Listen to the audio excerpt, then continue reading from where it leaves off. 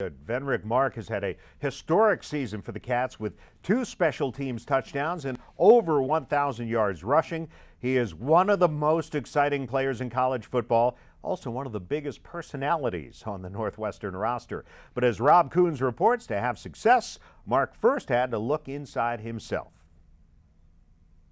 I knew coming in as a running back that I would have to make an impact. After talking to Coach Fitz and talking to Coach McPherson, I wanted a lot more playing time, and I knew, they would give that to me and I would have to perform. In his first 2 seasons at Northwestern, Venric Mark proved he could perform on the field.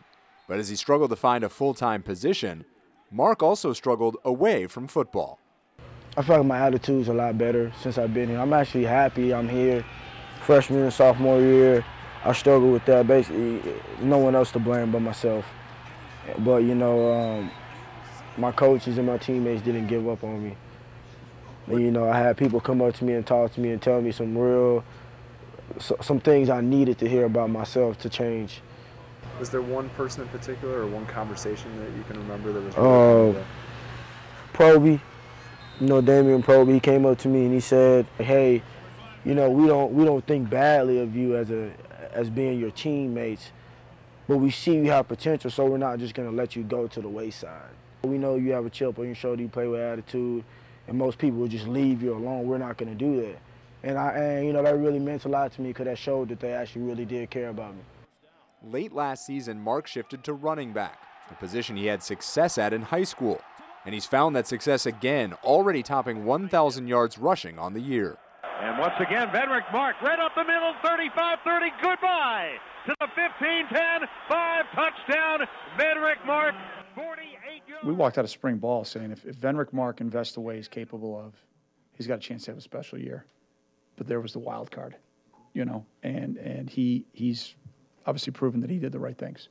And so the credit goes to him. I didn't do it alone. That goes for the perimeter blocking from the receivers. Tony Jones, Rashad, Demetrius Fields, Christian, all have blocked really well.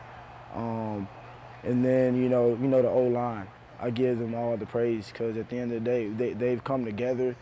2 years ago, Mark admits he might not have been so quick to credit those around him.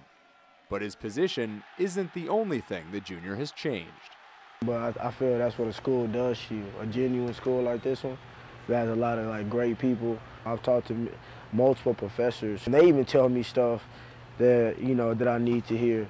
That's involving school, taking stuff seriously. Life is just all not about football. Sometimes football players need to hear that. That's a message Mark has heard loud and clear. Reporting for the Pat Fitzgerald Show, I'm Rob Coons. Coach, we heard Venric Mark talk about how much he's changed. How much of a change have you seen in him? Well, just really proud of him, Dave. He's matured. It's part of the process of going to college. I remember how immature I was. I won't speak for you. I know you were, you were the most mature guy coming out of, it's like everyone has to go through, and it's a growing pain in life.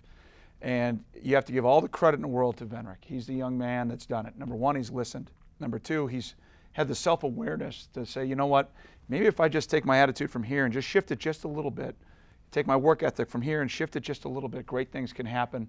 He's a terrific teammate. He's obviously been playing at a very high level, but more importantly, he's developed as a man, and that's what this is all about. Football's great, school is terrific, but at the end of the day, our program wants to be the best player development staff and the best player development program that there is in the country. And to see the way that he's grown as a leader of the program, it really warms your heart. Got a lot of football left in him, got a lot of school left in him, and a lot more growth ahead of us. But he's had a great start to the year.